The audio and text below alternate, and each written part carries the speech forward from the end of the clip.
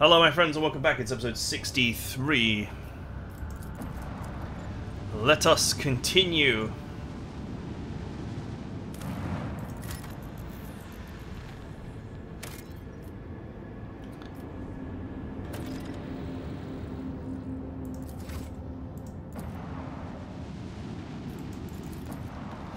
Drifting cargo.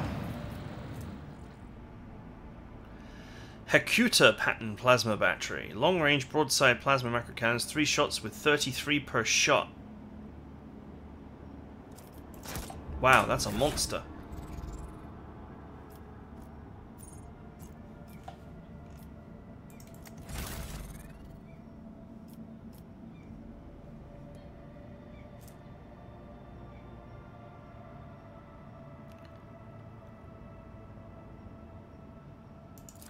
Right, let's cargo that because we're not going to use that.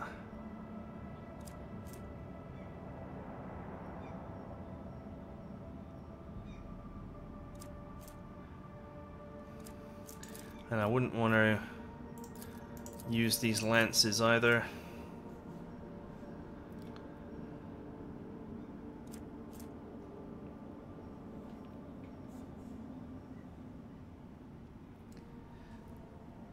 Man, 3 shots at 33 damage each, that's amazing.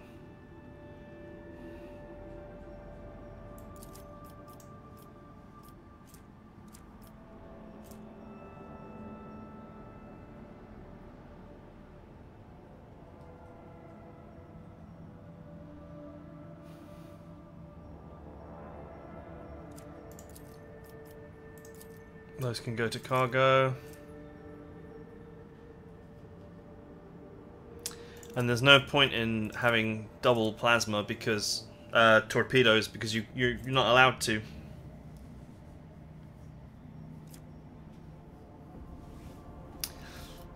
I might swap these around.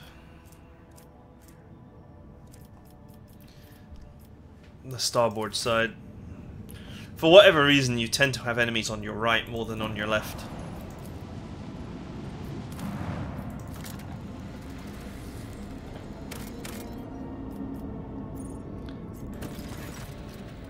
This cold, windy planet is covered by a raging sea of mustard grey grass so tall it reaches an average human's waist. The monotony of endless steppe is occasionally broken by chains of murky green lakes.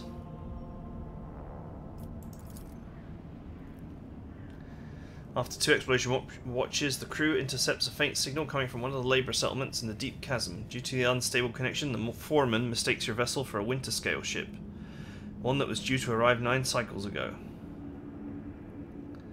The foreman grimly reports over the weak channel that the adamantine ore deposits in the world are nearly depleted and that the planet will be fully mined out in less than a decade.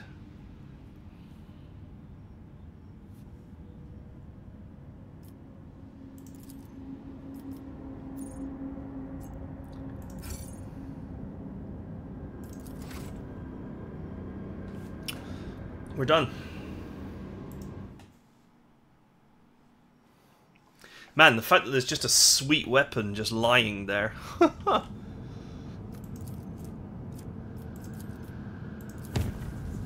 That certainly makes battles against enemy ships easier.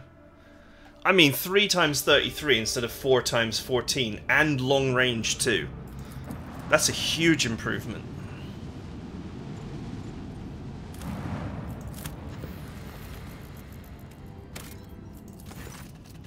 The Cogitator screen highlights the shapes of several buildings. This is a small settlement, the only one on the planet.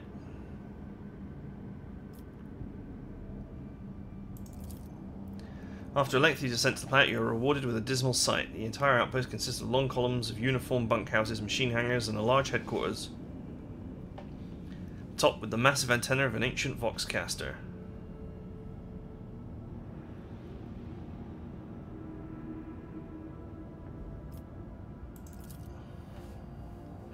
Custodian shares alarming news. The outpost is highly dependent on various deliveries from core winter-scale worlds, but 2 ships have already failed to arrive on schedule.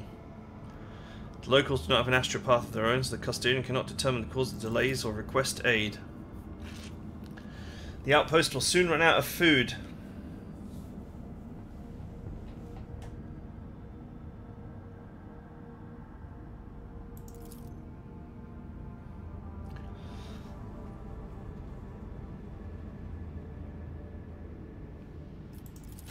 I got a needle rifle and some other cargo for some provisions. Glorious.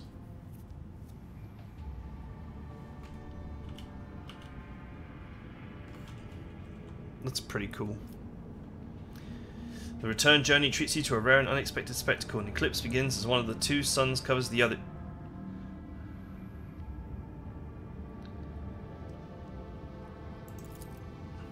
Cool. Oh, level up.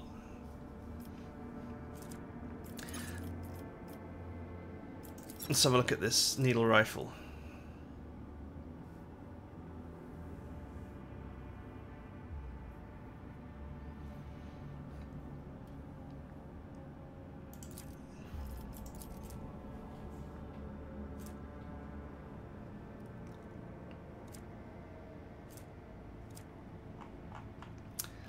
Seems like a solid weapon for a sniper.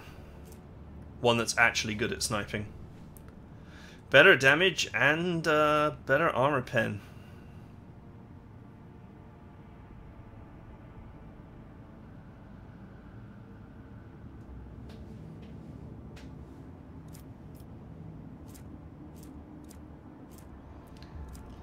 My character kind of sucks at shooting, so...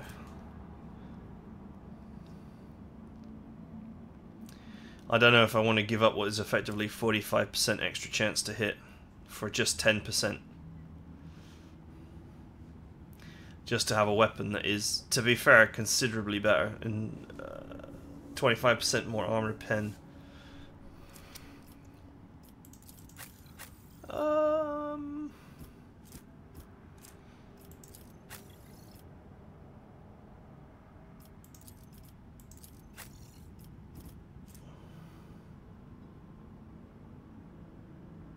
I mean, this is an even better weapon, let's be fair.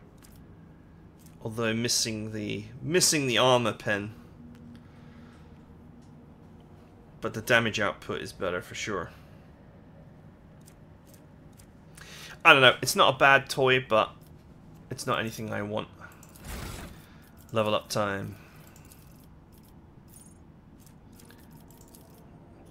If it's not intelligence, it's willpower.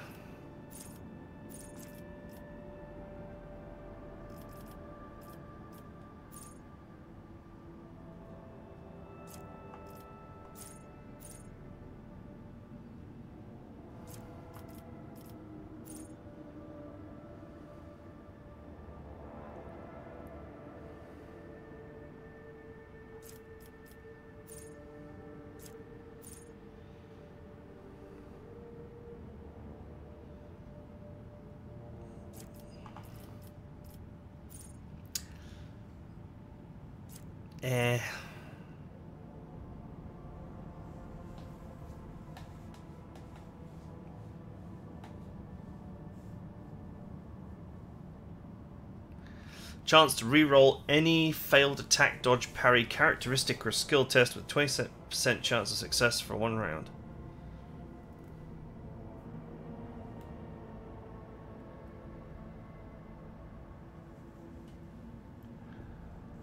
Oh, it's if you do something to an ally.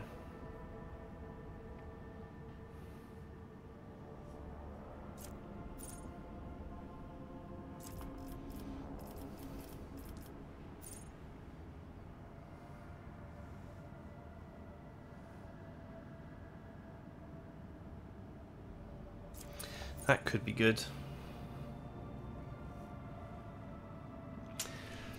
Critical hit chance increases by 1% until the end of combat every time the Psyker deals damage by any means. Now that sounds pretty good.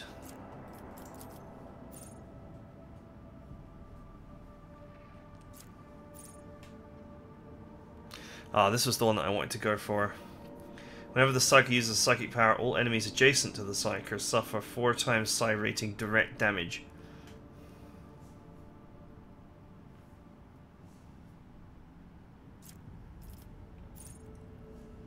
This could be nasty because his Inferno Staff hits like about 8 times. So we're going to gain, you know, a lot of critical hit chance over time.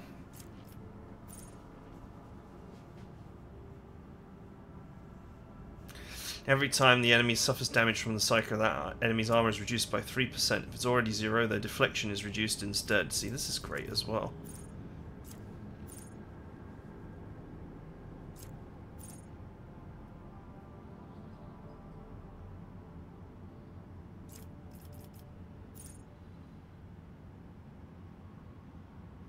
Nah.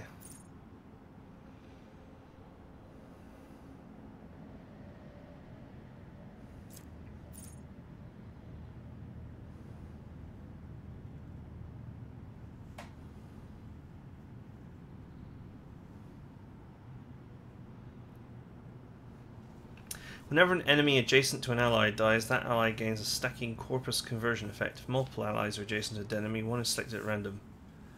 Psyker's next psychic power that targets only the target with corpus conversion will work as if the Psyker's psi rating is too high and will not degrade the veil. Will not trigger psychic phenomena or perils of the warp.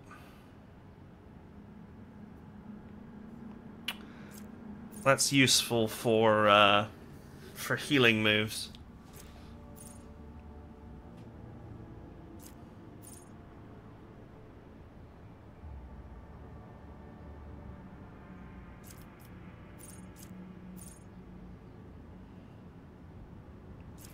This critical heal chance and corpus conversion combine nicely with the crit chance thing up here, Blazing Inferno.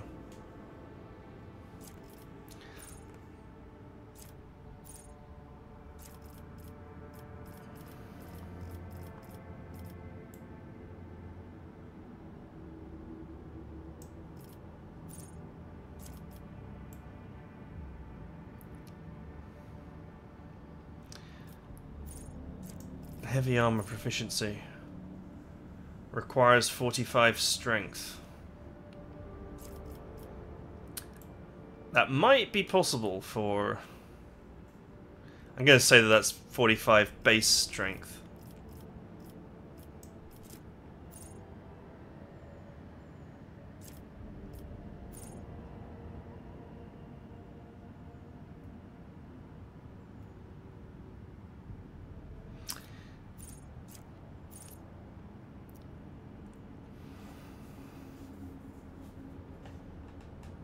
Do you know what? This could be powerful as well. This, and this could combine together to eventually create some extremely painful damage.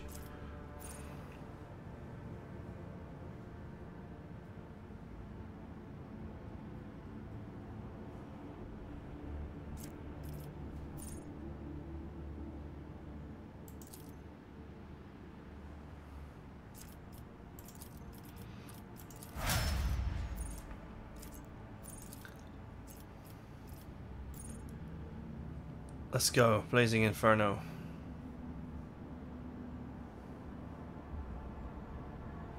Blazing Inferno and Melting Armor is going to result in more crit and less armor, which is more damage. I see a clear path of progression for him.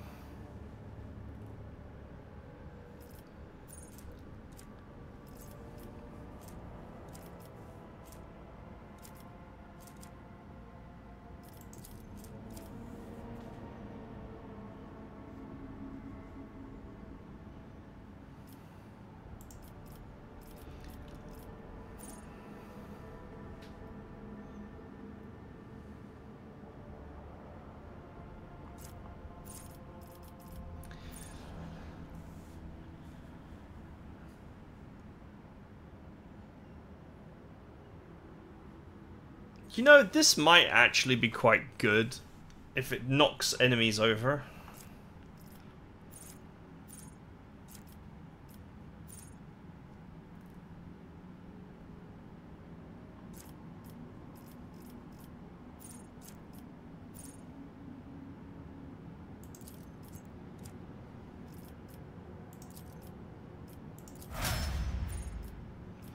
Aldari weapon proficiency.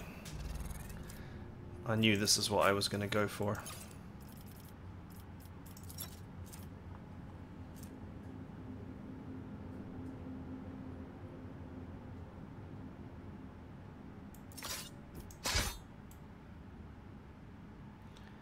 just a straight up better weapon. More armor pen, more damage.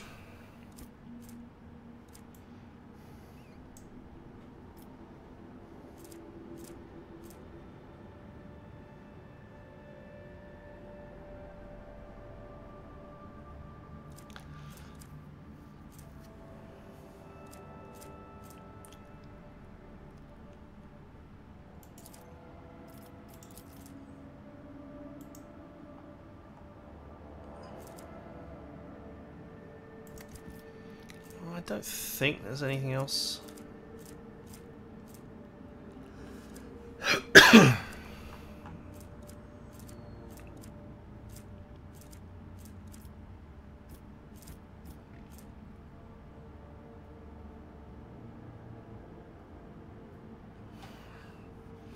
No, I think the armor killing sword is useful for its utility.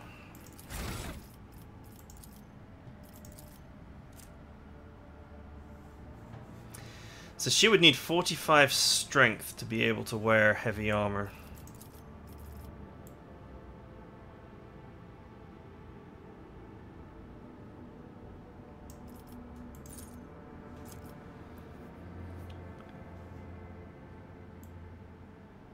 Prerequisites, strength 45. She has power armor proficiency even though she doesn't have the strength for it.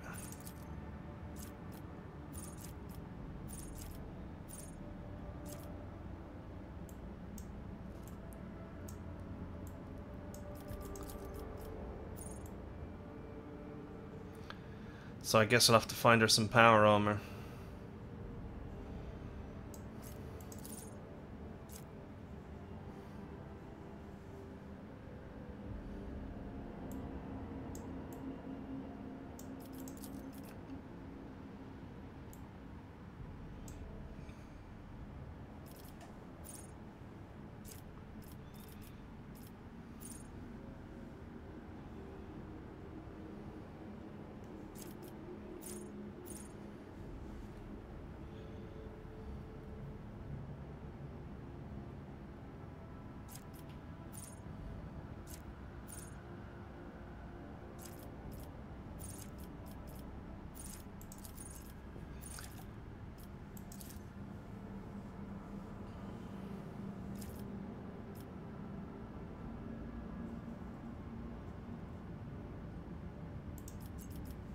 Okay, she can carry on being my agility tank.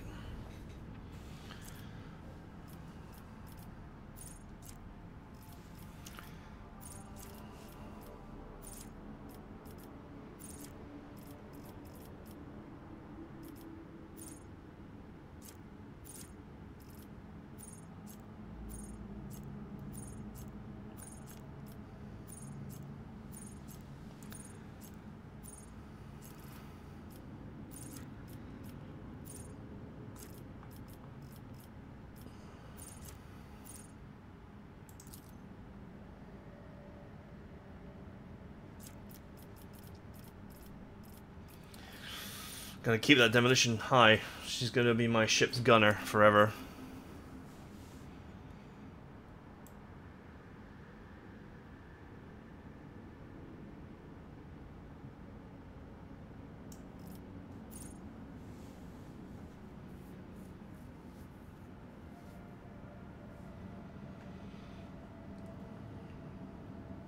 I will get that at some point.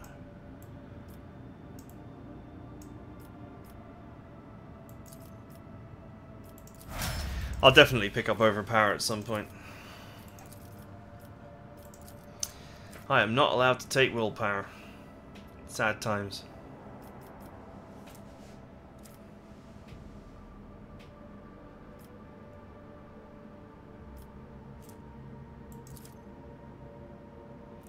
I can carry on bumping up her perception or fellowship.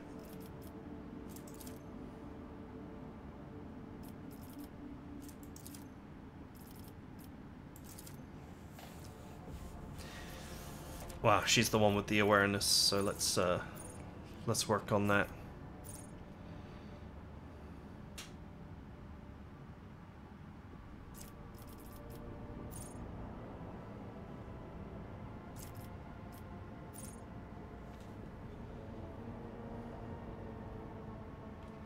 Whenever the navigator uses a navigator power that has not been used as combat, they gain 2 perception until the end of combat. I mean, we're going to just run out of navigator powers to take very soon.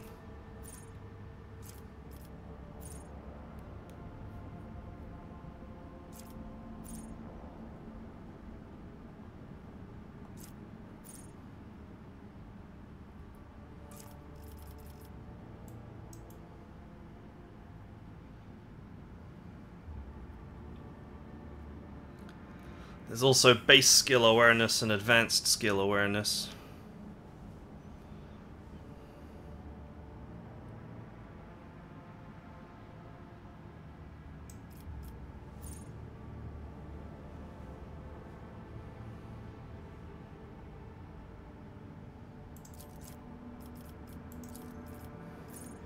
Just keep on getting all the navigator powers until they run out, simply because of all the bonuses I get from stacking them.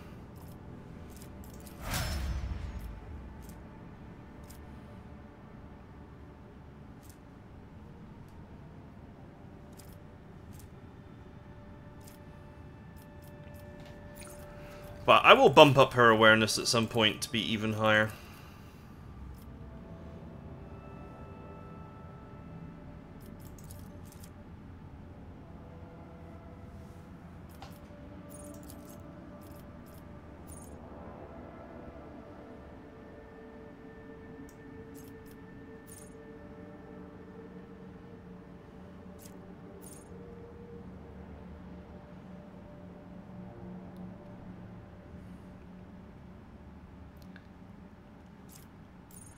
He can't wear heavy armor though.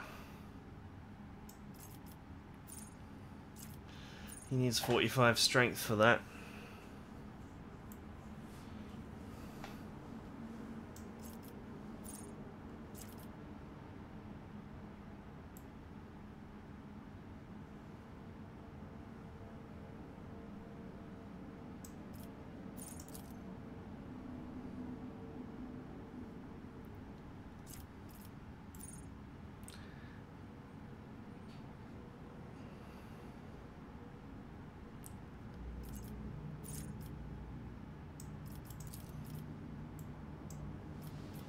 Well, he is my tech use guy.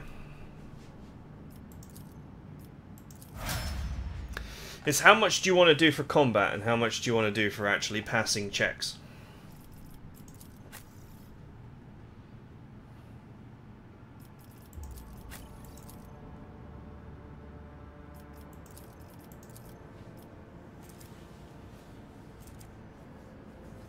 Her tech use is pretty high as well.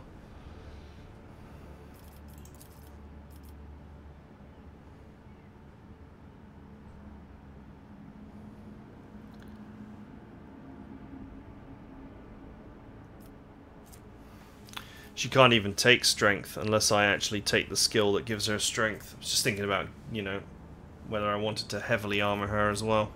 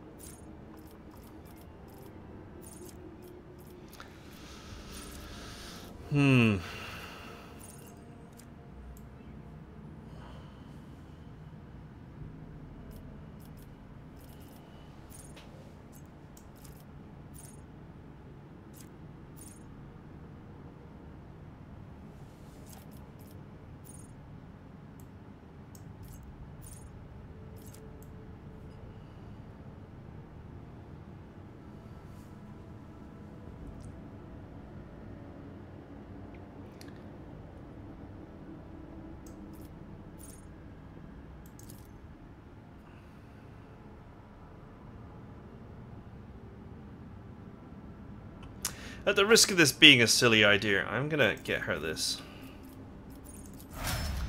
And I'm gonna get her an extra couple of points of strength so that she can wear heavy armor.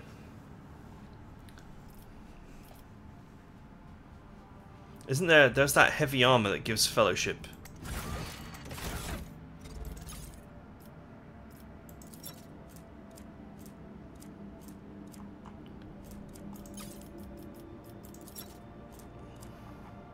this one, isn't it? This is heavy armor that gives fellowship, and of course it's heavy armor.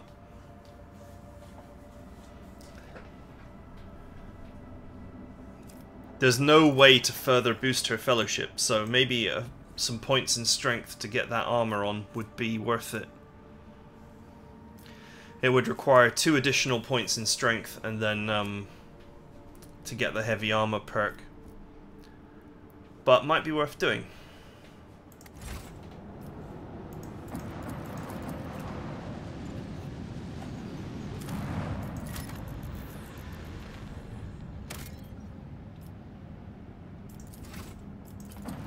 Plaster steel.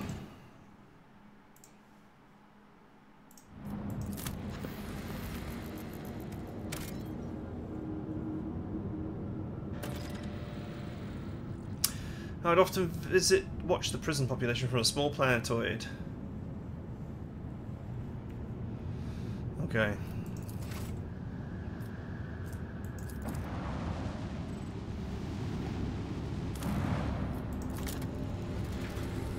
Heartburn.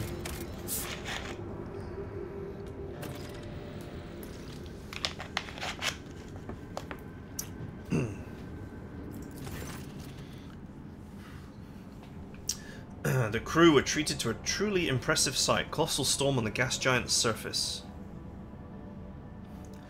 Birth to tempest, a storm to end all storms.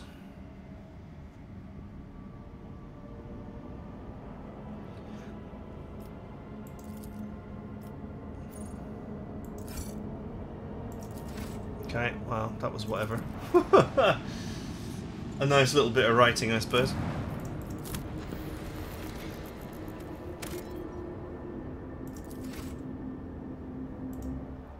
We're done.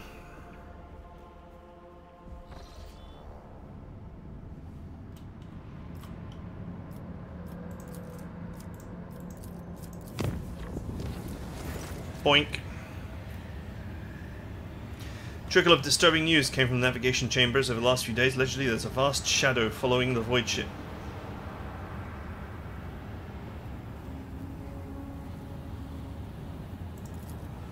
Trust in the navigator's talent. Navigator engaged the warp monster in invisible combat by giving orders from her chamber.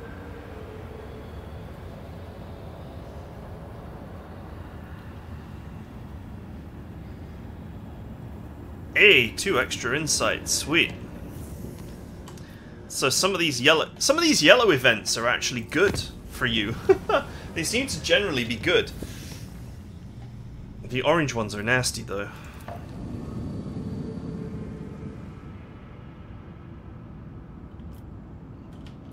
Nothing. No connections.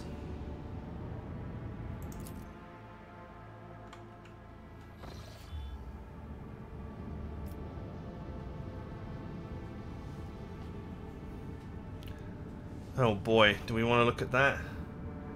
Does that seem like a good idea?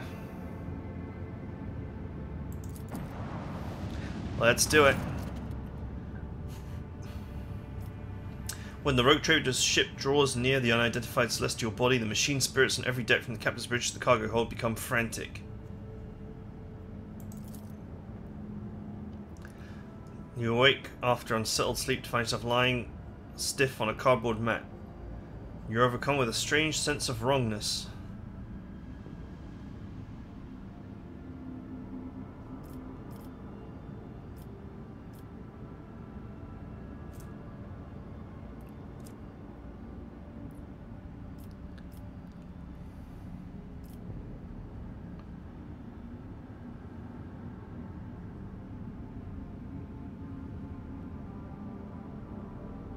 Punch her in the face!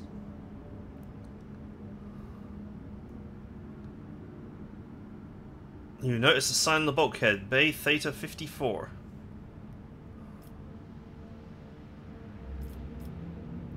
Awareness succeeded. Rob a guard post and contact Vigis using a stolen Vox.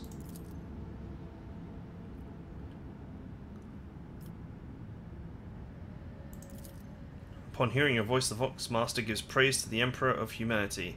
Vigis explains you were trapped in an anomaly that made people on the ship inexplicably trade places. A rescue squad was dispatched at once to search for the Lord Captain, but you beat them to it and contacted Vigis yourself. You had to wait several more ship cycles for an escort squad to make its way from the uppermost decks down to the very bottom. Informed about high-ranking guests in their midst, the overseers of Theta Bay 54 tried to brighten your stay with passable food, a soft bed, and even warm water. A privilege not accorded to the locals, not afforded to the locals, I would have said.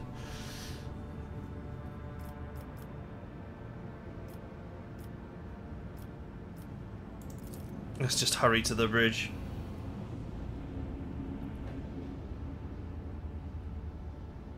Okay, that's fine. All's well that ends well. Lord Captain's at the helm again, continuing the journey. Done. We got some experience. Nothing bad happened. Plaster steel! Not really much.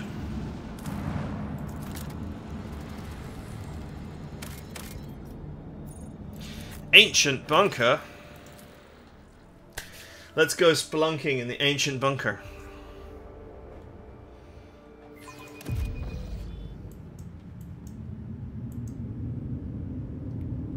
Oh, everyone's coughing.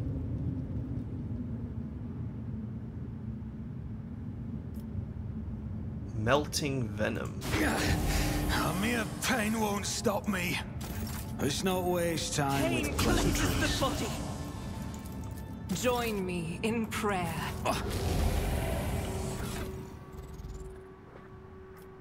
Why can I not see a status effect here? Always keep your eye on the prize.